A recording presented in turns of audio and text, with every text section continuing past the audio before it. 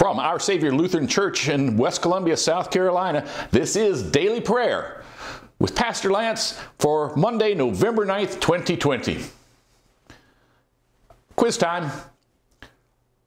If I told you that Roman Catholicism was the largest Christian denomination in the world, you'd probably say, yes, of course.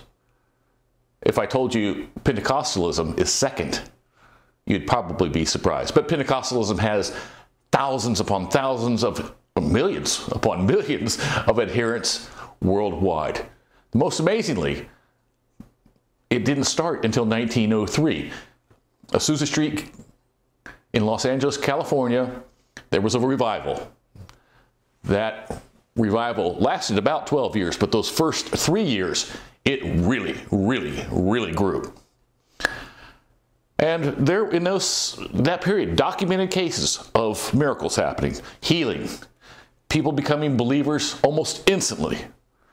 But the other is the thing we're going to talk about today, speaking in tongues. Now, the Bible records two types of speaking in tongues. The first is what we would call xenoglossa, or xenoglossy.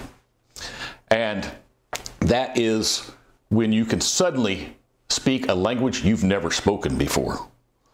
That's recorded in the book of Acts on the day of Pentecost.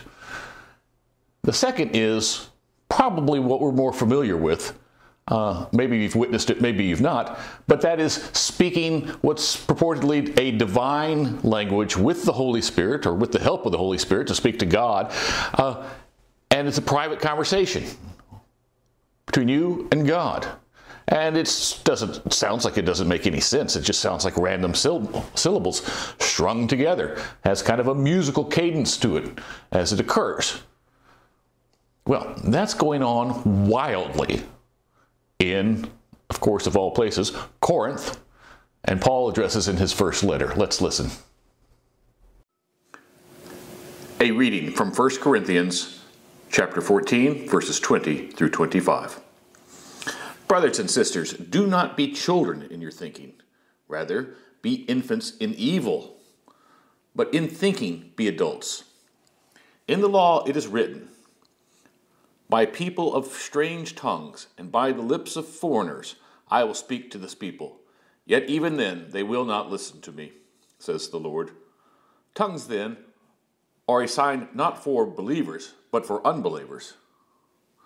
While prophecy is not for unbelievers, but for believers.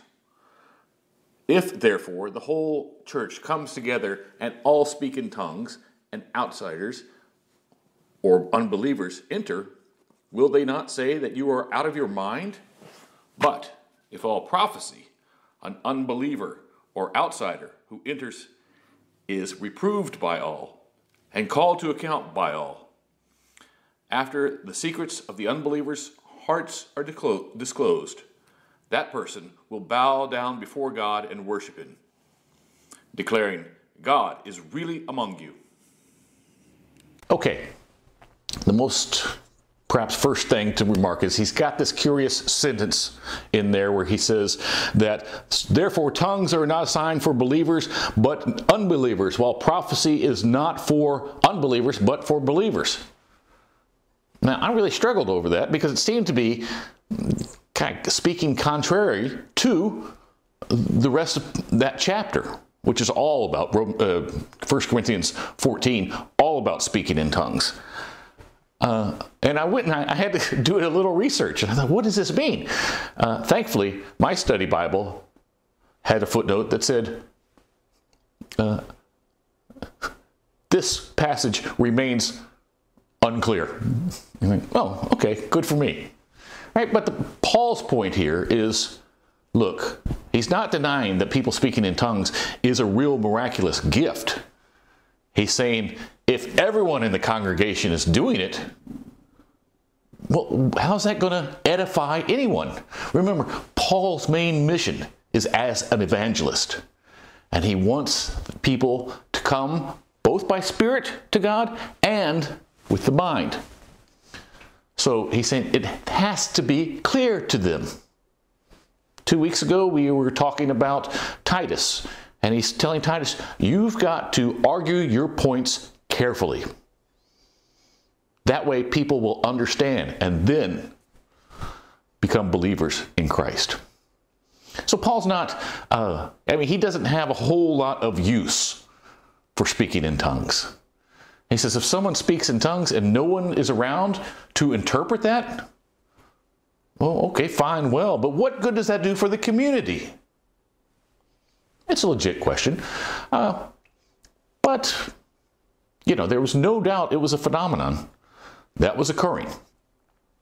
And Paul just calls it as what he sees it is. He couldn't see the reason in it. So that's why many for example, Lutheranism, probably not real big on, well, I know it's not real big on speaking in tongues. That doesn't mean it's not a real phenomenon. It's just something that's not part of our toolbox as Lutherans. There have been moments where charismatic movements sweep through kind of mainline Christianity once back in the 70s. And there were gifts. There's charismatic Catholics. So, I don't want to come down hard on our Pentecostal friends, right? So Paul didn't come down hard on anyone who does it. He's just wondering, what use is it? And what does it look like to the non-believer, when they walk in and everyone is speaking in tongues?